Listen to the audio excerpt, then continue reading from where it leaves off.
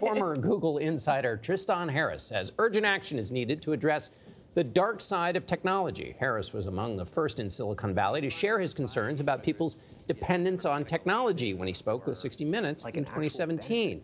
Now the former Google design ethicist is pushing for a new agenda for tech companies to stop what he calls the downgrading of humans. Harris is the co-founder of the Center for Humane Technology. Good morning and welcome. The reason I think there's a connection is it means stay away from your devices and then you won't be spoiled. But people can't stay away from their devices. But tell me what downgrading of humans means. Well, so the point is this is an issue that's bigger than screen time. It's not about addiction.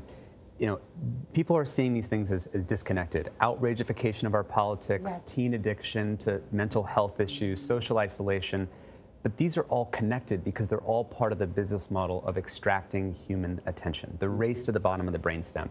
And that systematically leads to this connected system of downgrading humans. While we're upgrading the machines, we're downgrading humans, downgrading our attention spans, downgrading our mental health, downgrading our democracy and our civility, because the business model says that outrage works better. Because outrage works on that part of the brain where you release all the norms and social filters and all that. It's really your animal brain. Exactly. So first we go into your animal brain to get your attention, but then to go deeper, we have to get hundreds of millions of people addicted to getting attention from other people. So this is how you get the teen issues with mental health, where you have teenage girls who are addicted to getting attention from other people, the number of likes they have. And it's I think 2.5 times self-harm and depression issues for teen girls between 10 to 14 years old. But as a former Google person, don't the companies know they're doing that? The tech companies know they're doing that, Tristan. I think that they don't like to admit that the business model of our stock price is directly anchored to how many minutes from your mind that I can get from you. It's a direct coupling. We need to decouple this thing. This is like moving from the fossil fuels era, where stock prices are directly connected to how much we're polluting, to something that's more regenerative. And so we need to move to a regenerative attention economy that doesn't downgrade humans. We heard the Facebook CEO Mark Zuckerberg said that Facebook will become a privacy-focused social network. Does that make sense to you? How do you interpret that?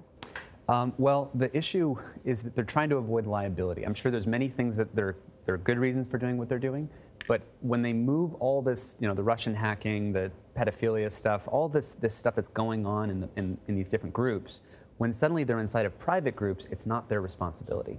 And so wow, I never thought of it like that. So once it's encrypted, they don't have to be responsible for telling the FBI or whatever we knew this was happening, because they can't know. So one of the challenges that moves this really important activity into the dark where it can't be tracked, and that's one of the negative issues. Doesn't that make it worse?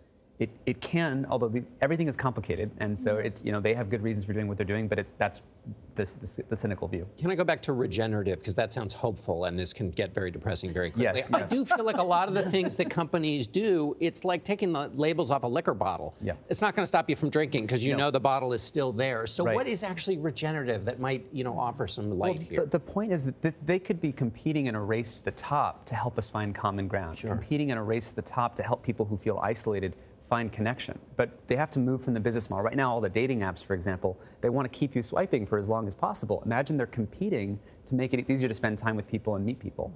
And that's what we can actually make that change happen. Especially Apple, by the way, is in the best position to change it because their business model is not capturing attention. But give us a specific that might, technology that might make us feel more alive rather than killing us. Think of your phone like in a GPS. Your GPS isn't meant to suck you into the GPS. The GPS is meant to get you out back into the world. So imagine a future, a humane world where technology is like a GPS and it's just getting us back into the places where humans are really good at empathy. We're really good at connection. We have all these evolutionary instincts that work for us. We just need to have technology support that. Do you think Silicon Valley wishes you would stop talking?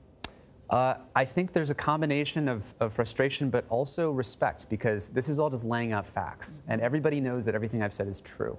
This is about, and I'm doing this not because I want attention or selling a book or anything like that. This is because it's an urgent existential issue. If we don't tackle these issues, we're going to destroy our common ground. We can't agree on facts. If we can't agree on facts, you can't do anything, whether it's inequality, climate change. We have to have a shared agenda of what we want to do. Totally agree with you. And the loss of civility, this downgrading, as you say, of humans, it ultimately affects our democracy and our ability to get good things done. Exactly. The words, the race to the bottom of the brainstem is sort of chilling, Tristan. Yeah.